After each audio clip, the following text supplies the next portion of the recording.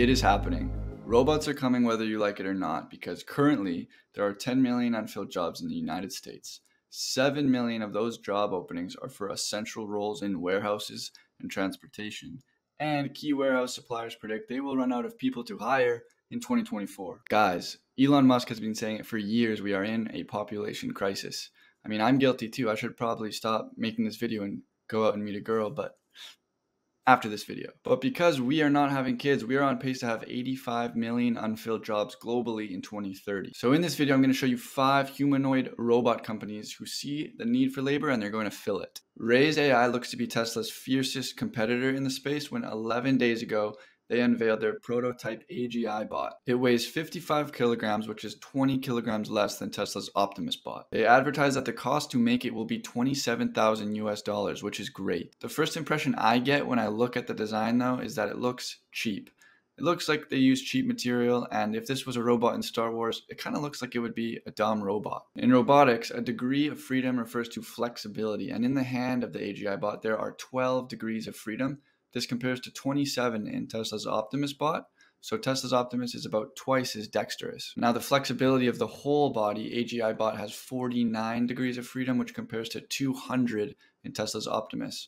Optimus is 4 times as flexible as this AGI bot. So this guy talking here, his name is Peng, and he is the CEO of Raise AI.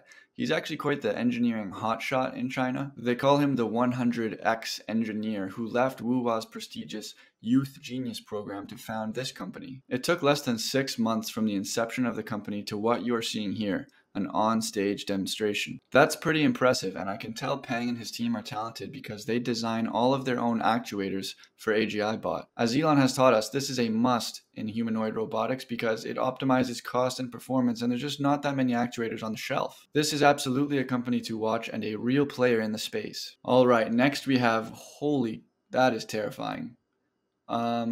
Next up we have Eve and Neo, and I will never touch that robot with a 10-foot pole. That thing looks like it will be watching me as I sleep. Funny enough, OpenAI, the creators of ChatGPT, are actually investors in this project, so there's some big money behind it. The robots seem to be wearing jumpers, and it makes me wonder if there's actually robotics under the jumper or if these are just humans in the photos. But it could also be a strategy for saving money on cost in manufacturing, not having to create the armor. In the careers tab, you can see the robots standing behind the employees, so it does appear that they are manufacturing these. You can order them if you email them, funny enough, but that face is terrifying, so let's move on. All right. This looks like this would be an ad on AliExpress. I mean, it's got no hands and we're talking about labor shortage, so this isn't the most relevant product, but I wanted to show you it because of the balance. This level of balance is exactly what we need to see in this space. This robot might not have hands, so it might not be applicable to this video, but I wanted to show it to showcase Unitree's work on balance. This was something I was super concerned about, but it looks to be going great. Unitree also offers this dog robot, which can do some pretty amazing tricks, and it's got this weird spinning face that looks like a demigorgon. But the most useful thing about this product is definitely security. If you have a big estate, this would be a pretty cool security dog. I would never be seen running with a dog like that in the city. That is embarrassing. But anyways, this video is about filling the need for human labor, not about dog robot pets. So let's move on. Next up is Figure AI. This concept looks really good, but they are in their early stages, although they did just get a $70 million Series A round of funding. Their short-term goal is to have 50 robots working in warehouses by 2024, and their CEO, Brett Adcock, is a really likable guy. He says he believes that humanoid robots will colonize planets, and I agree. I mean, they have hands, they can see, and they don't need to breathe oxygen, which is kind of important in space. It does seem like Figure is striving to replicate Tesla's culture. They have a master plan listed on their website, something that Tesla is now in their 3rd iteration of. They release master plans, and 5 years later, after completing them, they release a new one. It also shows that Figure wants to move fast and be technically fearless, another trait of Tesla, and they are product first, mission focused. This is absolutely Tesla. Tesla does no advertising. They put all of their energy into their products and they preach their mission, which is to accelerate the world's transition to sustainable energy. So I really like the CEO and what he stands for, and I'm absolutely rooting for him because it seems like he sees Tesla's excellence and he wants to help perpetuate that. Finally, there is Optimus. 6 months after telling investors about the concept, they unveiled the development of Optimus on stage. What you see here of Optimus walking out is the first time Optimus walked ever without a tether. I don't know why Tesla is always risking it in these demos. I mean, first you have the Cybertruck smashed glass, and then now you could have a robot fall over on stage.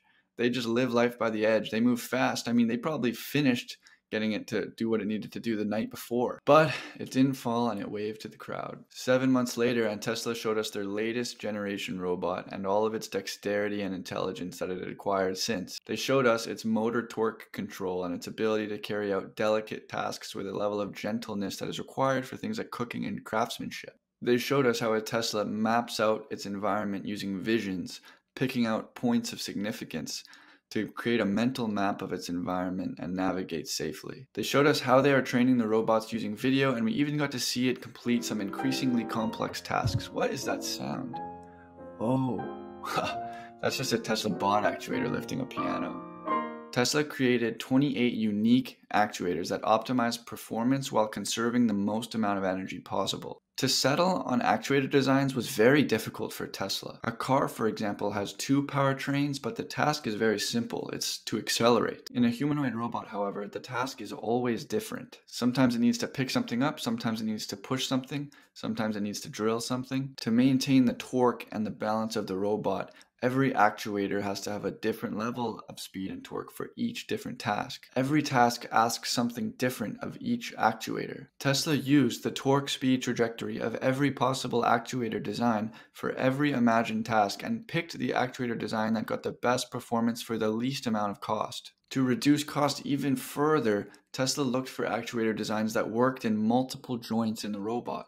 This kind of engineering is how Tesla can get the cost of this robot to less than $20,000, as they said they would do at AI Day. Tesla is the best machine manufacturer on the planet. They have innovated the auto manufacturing process so hard that the government just issued a massive loan to help manufacturers retool their factories so they can copy Tesla and become profitable again. This robot will cost less than $20,000 because it uses way less material than a car, and Tesla has already paid for the brain. Tesla simply took their AI that they have made in their cars. The cars can look at the world and they can drive through it and navigate through it because they have so much video data that they've been training neural networks with. They just take that little computer and put it in the robot and it can do the exact same thing. The robot can walk through a room and pinpoint where things are and remember its location. It can identify objects through the mass video labeling that Tesla has been doing for years with their cars.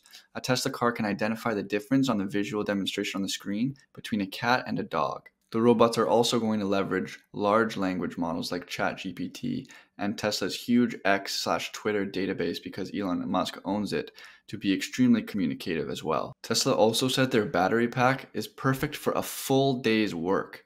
That's like 3 times as long as those other companies we looked at. I got a question in the comments of my last video asking how Tesla plans to implement their Tesla bot data flywheel. This is basically asking how I think Tesla will train their robots to get smarter and smarter. Well, Tesla has told us that their robots learn through video data, but you can't have an owner buy a Tesla robot and take it home while he goes and kicks his dog, because then the robot will see that and learn a bad behavior. But remember, history is cyclical, and when jobs are taken away, new jobs are created. And I think Tesla is going to hire a lot of people to do what this guy is doing in the video right here. People are going to show up to work, put a camera on their head, and do all sorts of tasks while Tesla records the POV of the robot and then trains the neural network with that footage.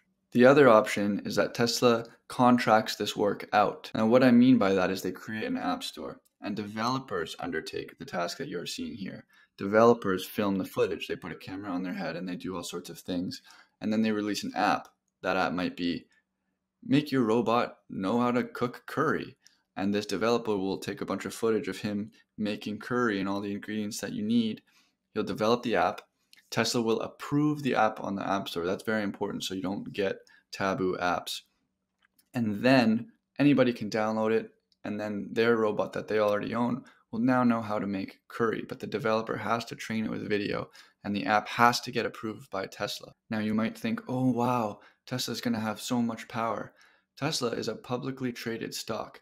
You can buy shares of this company and you can vote on how they manage the company. It is a very good thing this is not a private company and that it can't take these robots and go to war, because their shareholders would say, no, we don't want that. Elon Musk only owns 20% of the company, so it's ultimately the shareholders who get the ultimate say, and we need to make sure that these robots are being used for good. If you simply cannot wait to live in this humanoid robot reality, I recommend this novel, Machines Like Me by Ian McEwan.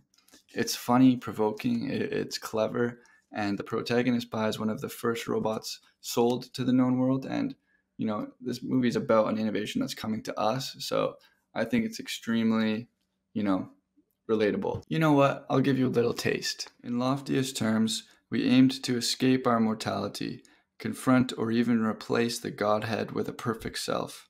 More practically, we intended to devise an improved, more modern version of ourselves and exult in the joy of invention, the thrill of mastery. In the autumn of the 20th century, it came about at last, the first step towards the fulfillment of an ancient dream, the beginning of the long lesson we would teach ourselves that however complicated we were, however faulty and difficult to describe in even our simplest actions and modes of being, we could be imitated and bettered. And I was there as a young man, an early and eager adopter in that chilly dawn.